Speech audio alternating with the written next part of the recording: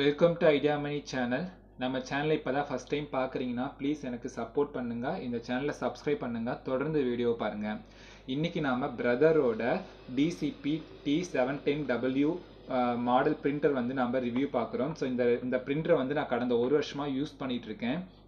இதை வந்து நான் ஒரு வருஷம் கழித்து ஏன் நான் வந்து இப்போ ரிவ்யூ கொடுக்குறேன் அப்படின்னா, நல்ல ஒரு பொருளை வந்து நம்ம யூஸ் பண்ணி பார்த்ததுக்கப்புறம் தான் வந்து இதோட ப்ளஸ் என்ன மைனஸ் என்னங்கிறது நமக்கு தெரியும். நம்ம வந்து எடுத்த உடனே அன்பாக்ஸ் பண்ணும்போது இதில் அது இருக்கா இது இருக்குன்னு சொல்லி நம்ம வந்து ஒரு பொய்யான ஒரு விஷயங்களை வந்து நம்ம சொல்லக்கூடாது இல்லையா. நம்ம வந்து ரியலிட்டிக்காக யூஸ் பண்ணி பார்க்கணும். ஸோ அது அப்போ தான் வந்து அந்த விஷயங்களை நம்ம மற்றவங்களுக்கு வந்து டெலிவரி பண்ண முடியும். அப்படிங்கிறதுனால நான் இந்த விஷயத்தை இது பண்ணுறேன். ஆக்சுவலாக இந்த பிரிண்டர் நான் வாங்கி இப்போ வரைக்கும் 11 மாதம் ஆச்சு. ஒரு வருஷம் கிட்டத்தட்ட ஆக போகுது. ஸோ இதில் என்னென்ன ஸ்பெஷாலிட்டி இருக்குன்னு ஃபஸ்ட் நான் சொல்லிடுறேன். இது வந்து பார்த்தீங்கன்னா இங்க் டேங்க் பிரிண்டர். உங்களுக்கு வந்து பார்த்தீங்கன்னா பிளாக்கு, எல்லோ, சியான், மெஜெண்டா இந்த 3 கலர் கொடுத்துருக்காங்க. கலருக்காக வந்து பிளாக்கு பிளாக் கொடுத்துருக்காங்க. பிளாக்கோட இங்க் டேங்க் வந்து கொஞ்சம் பெருசாகவே இருக்குன்னு சொல்லலாம். இதில் வந்து பார்த்தீங்கன்னா பேஜஸ் வந்து உங்களுக்கு வந்து 6000, அதாவது உங்களுக்கு வந்து பிளாக்ல வந்து பார்த்தீங்கன்னா உங்களுக்கு 6000 பேஜஸ் வந்து உங்களுக்கு கிடைக்கும்னு சொல்லியிருக்காங்க. அதே மாதிரி வந்து கலரில் வந்து 5000 பேஜஸ் கிடைக்கும்னு சொல்லியிருக்காங்க. உங்களுக்கு வந்து இது வந்து ஓரளவுக்கு நான் யூஸ் பண்ண வரைக்குமே இதுக்கு விட அதிகமாகவே எனக்கு கிடைச்சிருக்கு. பிரிண்டரோட இது அதிகமாக எனக்கு கிடைச்சிருக்கு. ஸோ வந்து ரீஃபில் இங்க் டேங்க் வந்து கொடுத்துருக்காங்க. ஸோ இதுக்கப்புறம் வந்து பார்த்தீங்கன்னா இதில் வைஃபை வந்து டேரக்ட் இருக்குது. வைஃபை மூலிமா கனெக்ட் பண்ணிக்கலாம். தென் வைஃபை டேரக்ட் இருக்குது. ஸோ இது 2 ஆப்ஷனுமே வந்து நமக்கு இதில் கொடுத்துருக்காங்க. தென் வந்து பார்த்தீங்கன்னா யூஎஸ்பி கேபிள் வந்து கனெக்ட் பண்ணுறது கொடுத்துருக்காங்க. யூஎஸ்பி கேபிள் உள்ளே கொடுத்துருக்காங்க. நிறைய பேருக்கு வந்து இது தெரியாது உள்ள இருக்கிறது. யூஎஸ்பி கேபிள் வந்து உள்ளே கொடுத்துருக்காங்க. ஸோ இது மூலிமா நம்ம வந்து யூஎஸ்பி கேபிள் கனெக்ட் பண்ணி நம்ம பிரிண்டர் வந்து பிரிண்ட் கொடுத்துக்கலாம்.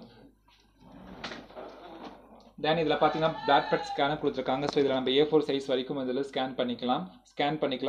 ஜெராக்ஸ் எடுத்துக்கலாம். ஸோ இது விஷயங்கள் வந்து இதில் பண்ணிக்கலாம். அதுக்கு மேலே நீங்கள் வந்து எக்ஸ்ட்ரா நீங்கள் வந்து பண்ணணும் அப்படின்னா, அதாவது லீகல் சைஸில் எடுக்கணும்னா நீங்கள் ஏடிஎஃப்ல வந்து நீங்கள் ஏடிஎஃப் மூலிமா நீங்கள் கொடுத்துக்கலாம். ஏடிஎஃப் வந்து உங்களுக்கு இதில் அவைலபிள் இருக்குது. ஸோ லீகல் சைஸ் வைக்கும்போது நீங்கள் எந்த ஒரு பேப்பராக இருந்தாலும் சரி, நீங்கள் லீகல் சைஸில் யூஸ் பண்ணுறீங்க அப்படின்னா இந்த மாதிரி வந்து இந்த பேப்பரில் வந்து மேலே வந்து நீங்கள் கிளியாமல் பார்த்துக்கணும். ஸோ இந்த இதில் ஏதாவது உங்களுக்கு கந்தலா கிழிஞ்சது மாதிரி இருந்துச்சுன்னா நீங்கள் இந்த பேப்பர் நீங்கள் உள்ளே வைக்கும்போது, இப்போ நீங்கள் உள்ளே வச்சு நீங்கள் ஸ்கேன் கொடுக்கும்போது உள்ள பேப்பர் இருக்கும்போது உள்ளே வந்து அந்த ரோலில் சிக்கி கிளியறதுக்கான சான்சஸ் இருக்குது. இம்பார்ட்டன்ட் ஒரிஜினல் டாக்குமெண்ட்லாம் கிளியறதுக்கு சான்சஸ் இருக்குது. ஸோ நானே வந்து ஒரு பேப்பர் வந்து அந்த அளவுக்கு ஒரு பட்டா வந்து ஒரு கிளியர் அளவுக்கு பாதி ஸ்டேஜில் போய் அதுக்கப்புறம் அதை சமாளித்து நான் ஒரு கஸ்டமருக்கு கொடுக்க வேண்டியதாக போச்சு.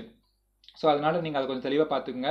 ஏன்னா இந்த மிஷினில் வந்து பார்த்தீங்கன்னா ஆட்டோமேட்டிக் சென்ஸ் கிடையாது. இப்போ நீங்கள் இந்த பேப்பர் வந்து வச்சுருக்கீங்க, சப்போஸ் அது கிளிய போகுதுன்னா இது வந்து ஸ்டாப் பண்ணிடாது. பெரிய மிஷினில் வந்து பார்த்தீங்கன்னா பிரிண்டர் வந்து நம்ம பிரிண்ட் கொடுக்கும்போது லீகல் சைஸில் வச்சுட்டு நம்ம இதில் ஏடிஎஃப்ல கொடுக்கும்போது ஏதாவது ஒரு டேமேஜ் இருந்தது, பேப்பர் கிளிய போகுது அப்படின்னா அது ஆட்டோமேட்டிக்காக ஸ்டாப் பண்ணிடும் அப்போவே. ஆனால் இதில் வந்து பார்த்தீங்கன்னா அது ஆட்டோமேட்டிக்காக ஸ்டாப் பண்ணாது.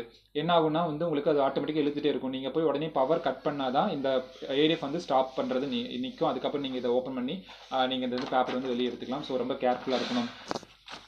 தென் வந்து இதோட பிரிண்ட் ஸ்பீடு வந்து பார்த்தீங்கன்னா பிளாக்ல வந்து 27 ppm கொடுத்துருக்காங்க. கலரில் வந்து 23 ppm கொடுத்துருக்காங்க. ரெசல்யூஷன் வந்து 1200 × 6000 dpi கொடுத்துருக்காங்க.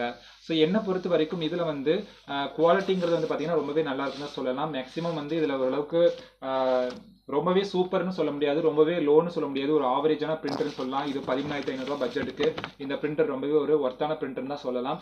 பட் என்னோட பர்சனல் ஒப்பீனியன் என்னன்னா, இது பாருங்க, நான் வெளியே எடுத்த ஜெராக்ஸ் இது. ஸோ இது வெளியே எடுக்கிற ஜெராக்ஸ் வந்து பார்த்தீங்கன்னா உங்களுக்கு அந்த பிளாக்கோட இது தெரியும். அந்த பிளாக் வந்து உங்களுக்கு தெரியும், நல்லா அது ஒரு இதாக இருக்கிற மாதிரி தெரியும். ஸோ இது வந்து பார்த்தீங்கன்னா இதில் எடுத்த பிரிண்டர், இதில் எடுத்த ஜெராக்ஸ். இது ஜெராக்ஸ் பாருங்கள், உங்களுக்கு ஒரு மாதிரி சாம்பல் நிறமான ஒரு கலர் அவுட்புட் நமக்கு கொடுக்குது. நான் வந்து ஆரம்பத்தில் இந்த பிரிண்டர் வாங்கி யூஸ் பண்ண ஆரம்பிச்சதுலேருந்து ஃபர்ஸ்ட் பிரிண்ட்லேருந்து நான் இந்த சாம்பல் நிறத்தை வந்து அப்சர்வ் பண்ணியிருக்கேன்.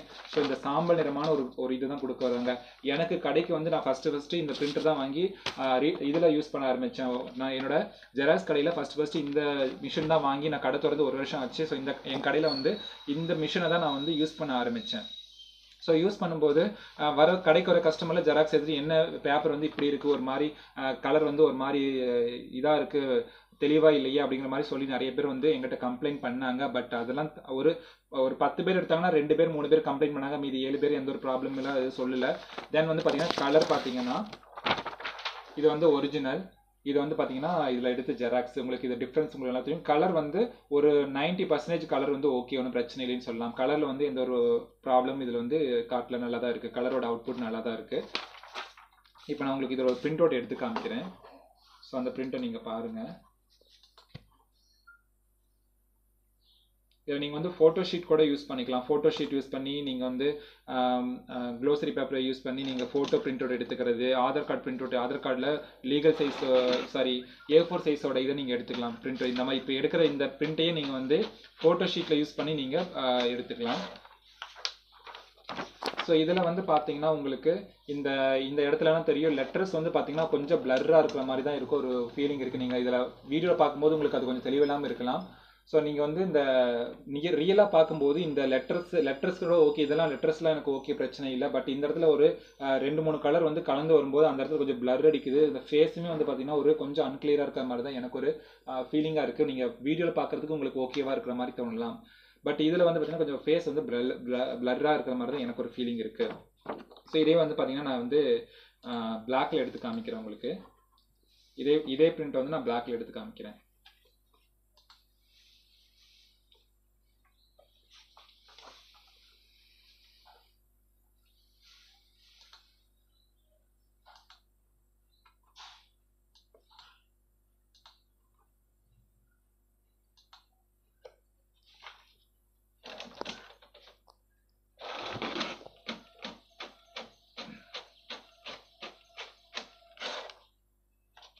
ஓகே, ஸோ இதோட குவாலிட்டி பாருங்கள் உங்களுக்கு எப்படி இருக்குன்னு. ஒரு சாம்பல் நிறமான ஒரு குவாலிட்டியில் உங்களுக்கு வந்து இந்த இடத்துல வந்து கொடுத்துருக்கு. ஆக்சுவலாக வந்து இது வந்து black and white print out தான். பட் இதோட கலர் அவுட்புட் பார்த்தீங்கன்னா ஒரு சாம்பல் நிறமான ஒரு கலரில் வந்து நமக்கு கிடைச்சிருக்கு. ஃபுல் பிளாக்னு சொல்ல முடியாதுங்க, ரொம்பவே வந்து சாம்பல் நிறமான ஒரு கலர் தான் இது. ஃபுல் பிளாக் வந்து இதை நான் யாருமே ஒத்துக்க மாட்டாங்க. பட் இருந்தாலும் இது ஏன் இந்த அளவுக்கு இந்த ஒரு டிஃபால்ட்டாக இந்த பிரச்சனை வந்திருக்குன்னு தெரியல. ஸோ இதோட பிளாக் அண்ட் ஒயிட் குவாலிட்டி நீங்கள் பாருங்கள், பிரிண்ட் அவுட் எப்படி இருக்குன்னு பாருங்கள். Black and white print out ரொம்ப ஃபாஸ்ட்டாக தான் இருக்கும். ஸோ எந்த பிரச்சனையும் இல்லை. தென் வந்து பார்த்தீங்கன்னா இதில் வந்து டியூப்ளெக்ஸ் வந்து ஆட்டோமேட்டிக் கிடையாது. டியூப்ளெக்ஸ் வந்து நம்ம மேனுவலாக தான் வந்து திருப்பி வச்சு நம்ம டியூப்ளெக்ஸ் எடுத்துக்க முடியும். அதே மாதிரி ADF வந்து ஆட்டோமேட்டிக் டியூப்ளெக்ஸ் கிடையாது. நீங்கள் ஆட்டோமேட்டிக் டியூப்ளெக்ஸ் வேணும் அப்படின்னா நீங்கள் ஒரு ஹையர் அண்ட் மாடலுக்கு போனீங்கன்னா தான் உங்களுக்கு அந்த வழியில் உங்களுக்கு கிடைக்கும். தென் இதில் வந்து பார்த்தீங்கன்னா இந்த பேப்பர் ட்ரேயில் நமக்கு A4 சைஸ் வரைக்கும் நீங்கள் வச்சுக்கிறதுக்கான இது கொடுத்துருக்காங்க. இது நம்ம வேணும்னா எக்ஸ்டெண்ட் பண்ணிக்கலாம். நமக்கு வந்து இப்போ நான் லீகல் சைஸ் ரெகுலராக எடுப்பாங்க சார் பிரிண்ட் அவுட், எனக்கு லீகல் சைஸ் தான் வேணும் அப்படின்னு நீங்கள் கேட்டிங்கன்னா நீங்கள் லீகல் சைஸ் வந்து இதில் எக்ஸ்டெண்ட் பண்ணிக்கிறதுக்கான சான்சஸ் கொடுத்துருக்காங்க. பேப்பர் வந்து நீங்கள் எந்த ப்ராப்ளம் வச்சுக்கலாம் கொடுத்துக்கலாம்.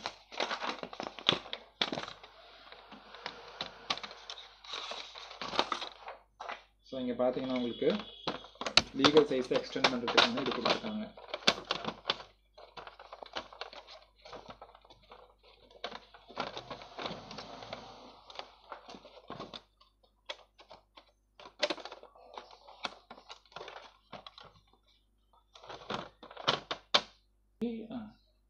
இங்கே பாருங்கள், லீகல் சைஸ் நீங்கள் எக்ஸ்டெண்ட் பண்ணிக்கலாம். ஸோ இப்போ நீங்கள் லீகல் சைஸ் வந்து இதில் யூஸ் பண்ணிக்கிறதுக்கான சான்ஸ் இருக்குது. இப்போ நீங்கள் வந்து இப்போது A4க்கும் இதுக்கு டிஃப்ரெண்ட் பண்ணுங்க. இப்போ லீகல் சைஸ் இதில் கொடுத்துருக்காங்க பாருங்கள், லீகல் சைஸ் கொடுத்துருக்காங்க. ஸோ இந்த இதில் வச்சுட்டுன்னா நீங்கள் லீகல், இதில் வச்சுட்டா A4 உங்களுக்கு இது நீங்கள் அட்ஜஸ்ட் பண்ணிக்கிற மாதிரி தான் இது வந்து இந்த ட்ரே கொடுத்துருக்காங்க. நமக்கு ரொம்பவே இது ஈஸியாக நீங்கள் அட்ஜஸ்ட் பண்ணிக்கிற மெத்தடில் தான் கொடுத்துருக்காங்க. ஸோ இப்போ வந்து பார்த்தீங்கன்னா இது A4 சீட் வச்சுக்கிற மாதிரி நமக்கு மாற்றிக்கலாம். தென் இதில் வந்து பார்த்தீங்கன்னா நமக்கு ஒரு பேப்பர் ட்ரே வந்து பார்த்தீங்கன்னா இதில் வந்து ஒன்று மட்டும் வைக்கிற மாதிரி ஒரு இது எக்ஸ்ட்ரா இது கொடுத்துருக்காங்க. எக்ஸ்டர்னல் வந்து ட்ரே வந்து பார்த்தீங்கன்னா ஒன்று மட்டும் வைக்கிற மாதிரி கொடுத்துருக்காங்க. இதில் வந்து பார்த்தீங்கன்னா எக்ஸ்டர்னல் பேப்பர் ட்ரே ஒன்று கொடுத்துருக்காங்க. ஸோ இது நீங்கள் வந்து அட்ஜஸ்ட் பண்ணிக்கலாம். இதில் வந்து பார்த்தீங்கன்னா ஒரு சமயத்தில் நீங்கள் ஒரு பேப்பர் மட்டும்தான் நீங்கள் இதில் வந்து யூஸ் பண்ண முடியும். இது வந்து பார்த்தீங்கன்னா நம்ம லெட்டர்ஸு A4 லீகல் வரைக்குமே நீங்கள் கூட வச்சுக்கலாம். பட் வந்து பார்த்தீங்கன்னா இதில் ஒரு டைமில் நீங்கள் ஒரு பேப்பர் மட்டும்தான் நீங்கள் வச்சு பிரிண்ட் எடுக்க முடியும். பண்டில் ஆஃப் பேப்பர் வச்சு நீங்கள் பிரிண்ட் எடுத்தீங்கன்னா ப்ராப்ளம் ஆகிடும். தென் வந்து பார்த்தீங்கன்னா இந்த பிரிண்டரில் வந்து மேக்ஸிமம் வந்து பேப்பர் ஜாம் ஆகிற இஷ்யூ இருக்கிறது இல்லை. ரொம்பவே நல்லா தான் போயிட்டுருக்கு. ஒரு வருஷமாக வந்து பார்த்தீங்கன்னா பேப்பர் நாம் வந்து தப்பாக வச்சா தான் ஜாம் ஆகுமே தவிர மற்றபடி நீட்டாக கரெக்டாக நம்ம வச்சு பிரிண்ட் எடுக்கும்போது எந்த ஒரு ப்ராப்ளம் இல்லாமல் நமக்கு பேப்பர் வந்து அவுட்புட் வந்துட்டுருக்கு, ஜாம் ஆகிறது இல்லை. ஸோ நான் வந்து 2வது டைம் இங்க் வந்து ரீஃபில் பண்ணிட்டேன். இப்போ ஃபஸ்ட்டு இது கூட வந்து வாங்கும்போது வந்து இங்கை வந்து நான் இது பண்ணிட்டேன், கம்ப்ளீட் பண்ணிட்டேன். ஸோ இதுக்கப்புறம் வந்து திரும்ப ஒரு 1950 ரூபா போட்டு ப்ளஸ் GSTயோட போட்டு நான் லோக்கல் ஸ்டோரில் தான் வந்து இங்க் வாங்கினேன். தயவு செஞ்சு எல்லாருமே வந்து ஆன்லைனில் இங்க் வாங்குறத அவாய்ட் பண்ணிடுங்க. லோக்கல் ஸ்டோரில் வந்து இங்க் வாங்குங்க. ஸோ அது வந்து உங்களுக்கு ஜெனியூனான இங்காக கிடைக்கும்.